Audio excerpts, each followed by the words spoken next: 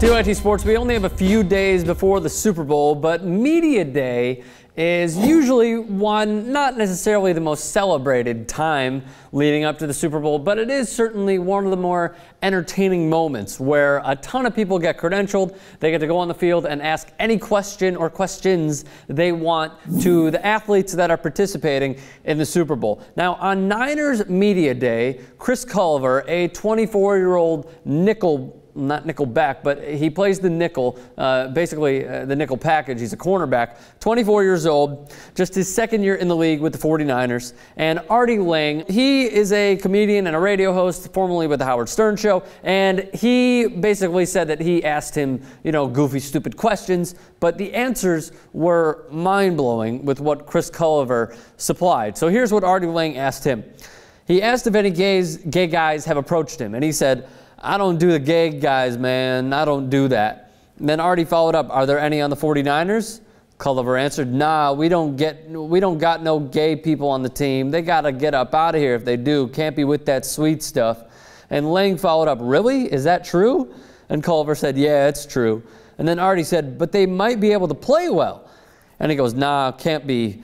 In the locker room, man, nah." And then Artie said, "Okay, so they'd have to keep it a secret?" And Culliver answered, "Yeah, come out 10 years later after that."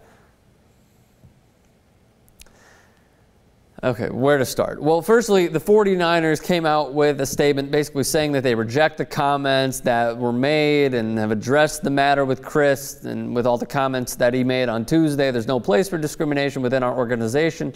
We have and always will proudly support the LGBT community. You wonder why a lot of players simply won't come out during their playing days. It's because of people like Chris Culliver.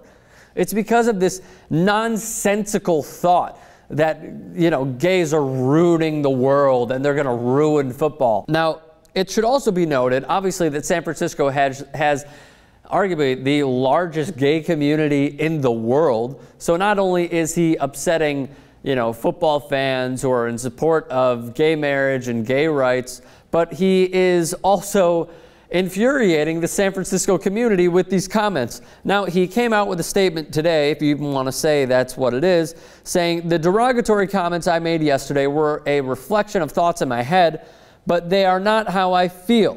It has taken me seeing them in print to realize that they are hurtful and ugly. Those discriminating feelings are truly not in my heart. Further, I apologize to those who I have hurt and offended, and I pledge to learn and grow from this experience." You pledge? You pledge? So that's the lawyer-written statement from Chris Culliver. His PR person came out and said, "Chris is very apologetic for any harm caused to anyone. His intent was not that at all. He is one who celebrates the differences of others. All of this was just a big mistake. It was interpreted wrong." It was interpreted wrong? And I quote, "I don't do the gay guys, man. I don't do that. We don't got no gay people on the team. They got to get up out of here if they do. Can't be with that sweet stuff." Yeah, come out 10 years later.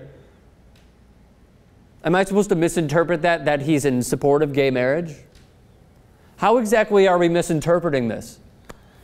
Idiot PR answer. So, by the way, San Francisco early in the year came out and pledged their support for basically itgetsbetter.org. And Dante Whitner was even quoted as saying in the video, this was earlier in the year, "The San Francisco 49ers are proud to join itgetsbetter.org to let all LGBT teens know that it gets better." And then later in the clip he says, "On behalf of the entire 49ers organization, we are on your side. And we promise it gets better." Doesn't sound like all of you are on his side. However, we must say that Jim Harbaugh, Larry Grant, and corner Terrell Brown, Larry Grant, a linebacker, said earlier in the week, that they are in support of gay players and gay marriage. And Chris Culliver, who has been a vocal supporter of gay rights, tweeted this: the proper response to @CullyInTheHouse, which is Culliver's Twitter handle, isn't to mock him for insecurity over gay rights, but to mock him for buying fake Twitter followers. He has over 1 million Twitter followers. Jimmy Trana, a great dude that we interviewed. That interview will air at a later time. Obviously, Chris Culliver didn't write his apology. We all knew that. But at least, quote, "Didn't realize I was a dope till my words were in print," is a new excuse. Well done, Jimmy. It's just amazing to me that, like, look, I understand, like, we're about to do another story with what happened with Josie Altidore and racist chants in the Netherlands. It just amazes me how many people are still rejecting gay marriage. Simply amazing. And Chris Culliver, he has the absolute right to say whatever he wants. It doesn't mean we can't call it stupid. And that's exactly what this is. It's dumb, it's negligent, and it's stupid.